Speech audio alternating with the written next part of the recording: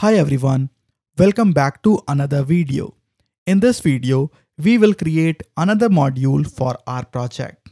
As we are going to create a multi-modular project, you should understand modularization. The very important thing is to understand when to create a separate module. This project is an example, and I want to show you that how a multi-modular project is created. But keep in mind that it is not always necessary to create multiple modules. If you have a simple application and you know that your code base is not going to grow after a certain level, you can work in the app module only. So make sure do not create modules unnecessarily, because every module brings certain amount of overhead and it increases build complexity. And you have to define configurations for each module. So if you create unnecessary modules, it will be hard to make your configuration consistent across multiple modules. And again, if you put everything in one single module, again, your code will become dirty and very hard to maintain. You have to make a balance between creating modules and not creating modules. But right now, you do not need to think too much, as here we are creating a sample application to understand how this works. And in this project, I am going to create a separate module for the authentication part of this application. And this is the first feature module that we are going to create. So let's start. Inside your project, go to File, Create New Module. Again, this is an Android module, so select this option from here. And I will put all the feature modules inside a features directory. So here I will write features and then auth. For the package name, I will write minitails.features.auth, or let's remove the features. Just put minitails.auth. You can change it as per your liking, but I think this is fine. And now let's finish.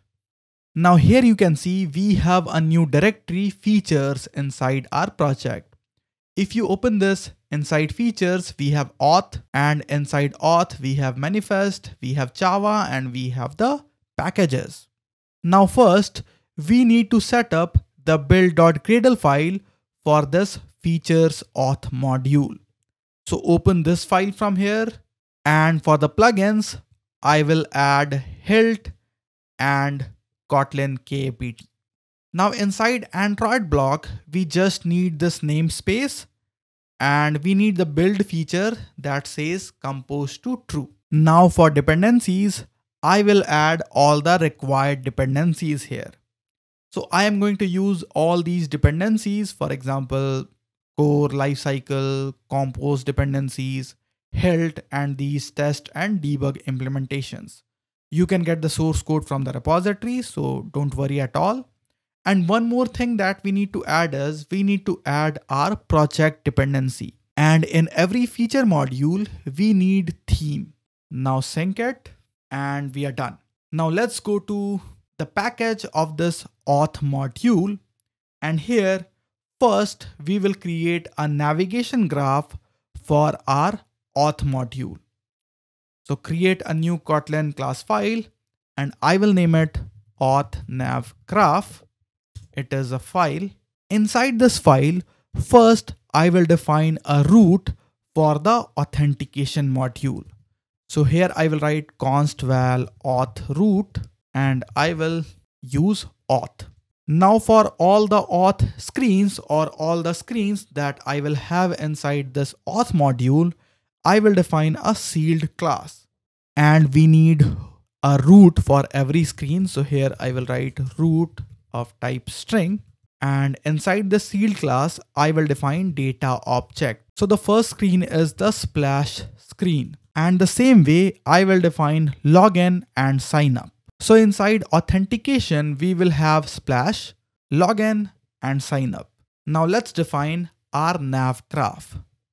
So here I will create an extension function of nav graph builder. To this function, we will pass when the authentication is success. So it is a function that we will call when there is a success in authentication and we need the nav controller. Now inside this nav graph, we will define navigation and the start destination is splash. Now for the route, we will write auth route. Now inside this navigation, we will define composables for all the screens. But right now we don't have any composable. So let's define our first composable, that is splash screen. I will create a new Kotlin class file. I will name it splash. Or I think we can create a separate package to store splash related files. I will put the splash here and here we will define a composable. Now the pattern here that I am going to follow is I will create a splash screen or any feature then screen, and I will create one more function because I want to preview this function. And to this function, I can pass view model if required. And to this function, I will not pass any view model so that I can easily preview this function. And to preview, I will define a private function. So we have minitails preview and then composable and private one splash preview. And inside preview, I will preview this splash. So the first thing that I need is the logo of the application. So I have the logo ready. So I will create a resource file inside this Auth module. So select Android resource directory and here select drawable, and inside drawable, we will paste the logo. Now we will use this vector image inside our splash composable. So the splash design is going to be very simple. We have a column and inside the column, we have an icon and this is our logo. Let's preview it. So you can see we have our splash screen ready and this is the light screen and this is the dark screen, working absolutely fine, right? And now we will call this splash inside this splash.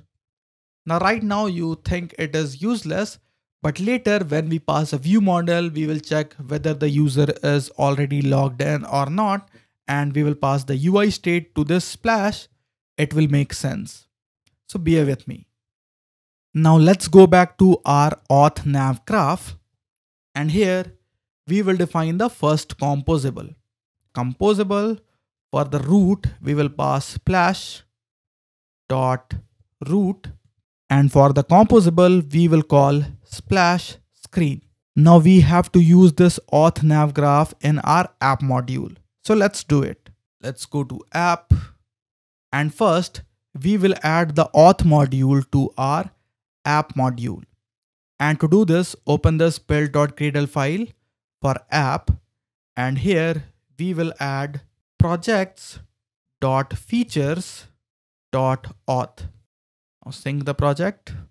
And inside our application modules main package, we will create a new Kotlin class file and we will name it MainNavHost. This is the MainNavHost of our application. We have to create a new composable and it is MainNavHost. We have to pass the navhost controller, and inside this function, we will create the navhost. I think it is wrong navhost. So I will delete this import and I will import the composable navhost, this one. And to this, we have to pass nav controller and the start destination. The start destination is auth root. And for the last parameter, we have a trailing lambda. Now here, we will simply call our auth nav graph. We have to pass nav controller and on auth success. It is nav controller, not nav host controller. So we will write nav controller here and on auth success. So from here, we can navigate to the home screen when we have an auth success. Now we have the auth nav graph called here. Now we can set our nav host to the main activity. And then we can run the application to see the splash screen. Now here you can see we have called this Minitails nav host inside our main activity. And now we can run the application to see our splash screen.